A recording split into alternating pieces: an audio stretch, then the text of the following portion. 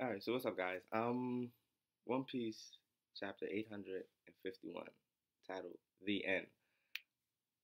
This chapter was amazing. Only thing I had a problem with was chopper section, but not really a problem. But anyways, let's get into review. Before I start off, I just want to say that this whole chapter is a perfect example of letting too much power get to your head. Perfect example. Chapter starts off with putting basically torturing Reiju, just basically verbally abusing her by saying, at the red wedding, listen, you guys all are gonna die, and they've created this special bullet, a candy jack plated bullet, which goes straight through armors. And this seems to be the bullet that she used on Reiju. It's crazy. Like Big Mom is manufacturing her own bullets. It's crazy. And then she goes on to say that at the red wedding, make sure not to get any blood on the cake, as if everyone isn't gonna die anyway. She goes on to say that Big Mom is gonna be mad. Sure, she can't do anything past that. um. All right. What's next? We get introduction to the jelly, Nitro, and the carpet, Arabian carpet, but no one cares. Uh, Continuing down the line, she continues to basically make these faces to give Reiju an example of what Sanji's expression is gonna be like when he finds out, and what it's gonna be like when she put a bullet through his head. It's crazy. Like she was making all of the faces that Sanji does. Like she was basically clowning Sanji. And I wonder if this is an example of her as being cynical. Like she looked it crazy. Anyways, we continue with Pudding talking smack and Sanji. Sanji's just outside the wall, just listening. He's listening to everything they were talking that were talking about that she was saying, and he basically feels shame and he started to cry. Like me personally, I think that it was like grief that would probably make a grown man cry. He was smoking a cigarette. That's one cigarette I would say that Sanji deserves to smoke. And it was raining. And I don't think he got it lit. But we cut to Big Mom versus Brook. Brook is getting his ass handed to him. And Big Mom looks like she's in beast mode. And Prometheus looks beast. Um, Zeus still looks like a kitty. I don't like him with the baseball cap. Don't like it. So yeah, we continue with Brook versus Big Mom, and Brook goes on to say that he's putting his life on the line to get the road poneglyph out of here, and that he's gonna get it out of here, and that he's fighting for Sanji because Sanji would have basically done the same thing for him. And whatever happens in this case is strictly between Luffy and Sanji, how they handle the dealings after the whole situation. And Big Mom is like, "Are you sure one of you guys aren't gonna die during this whole pursuit?"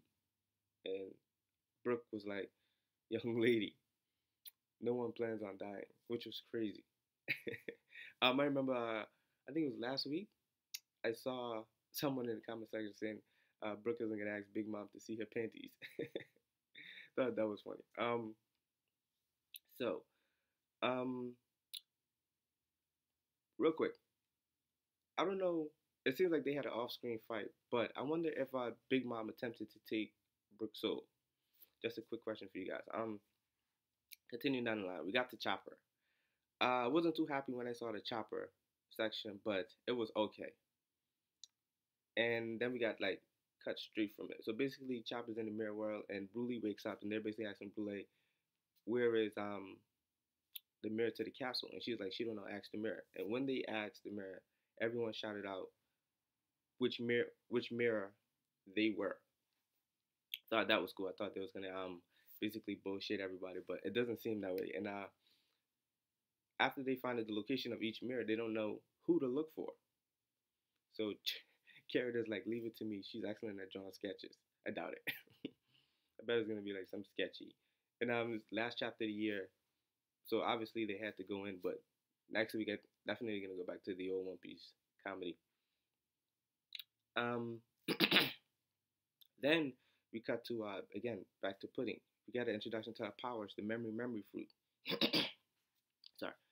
Again, her introduction to the introduction to her powers of the memory fruit, which allows her to basically take out any memory in the form of a roll of film and basically just edit it out what she doesn't want. Basically taking out the memory and putting it back in. So she basically says to Reader that she's gonna make sure none of this never happened, but she can't allow her to die here of blood loss. So she basically just taking out the memory and she's gonna let Reiju go free. And Reiju can't tell anything because she doesn't know anything. So yeah, and I thought her powers are real cool too. Her powers to edit, like I'm about to edit this video. But either ways, continue down the line. I wonder how her power would be useful in a fight. Don't know. Don't know. Don't have a clue. Then we cut back to Sanji's window. He isn't there anymore, and yeah, he left, but he left the flowers there. Now, then we cut to Luffy. Luffy in the jail cell, and Appa. Appa basically tells Nami that, listen, hey, Mama wants me to get the information out of you, and I have to do it now, by before tonight. And he basically goes on to say, bring out the torture devices, and Nami's like, no. So he agrees to shoot her every 5 seconds. And meanwhile, Luffy is trying to break out of the tech that's holding him down by ripping his arm off. And Nami doesn't want that either. So both of them simultaneously said, quit being difficult. Thought that was funny. And I would say the best part of the chapter, Jinbei arrives. But before we found out that it was Jinbei, like as soon as he saw the 5,000 tiles, the fist, as soon as I saw the hand, I saw 5,000 tiles, and then I saw the hand. I'm like, wait, Jinbei. Saw that. Then I looked closely at the hand, and then I looked at Appa's speech bubble, and he was like, "No one's allowed on the premises." I'm like, it had to be someone that they knew. I thought it might have been someone like new coming to help Luffy, but it's someone that they knew. So I was like, okay. And then as soon as I turned the page, I'm like, yeah. I just had a feeling it was Jinbei, but most epic introduction ever. So he basically comes in, basically KOs Appa with one hit. And Luffy, those are happy to see him. And he basically goes on to say, listen, I heard you guys are captured. We're going to talk about this later. But do you guys want to get rescued? And the chapter ends there. But the chapter doesn't end there. It's no break next week. It's no break next week. Like, I was expecting a break right about now. And did anyone else felt like this chapter felt super long? Super, super duper long. What else? That's about it. Very epic chapter. Very epic chapter. The only thing that had me down was the chopper section, but it didn't have me down. I wonder if that's a bad thing. Like I turned the chopper section and I was like, I wonder this chopper is not gonna be good. And then I started reading it. I'm like, oh, it was okay. It was okay. I wonder if that's a good or bad thing. But it's about it for this chapter. Definitely a 9 out of 10. Definitely an epic chapter. I wanted to see more Brook and Big Mom. More Brook and Big Mom, more Sanji, more Jinbei, even a tiny bit more Chopper. A bit of everything. Last chapter for the year, titled The End, One Piece, age 51. Let me know what you guys think down in the comment section. Like the video if you did, dislike it if you didn't. Let me know what you guys think, and let me know if you guys think Big Mom attempted to take Brook's soul. It's the biggest question there. Thank you.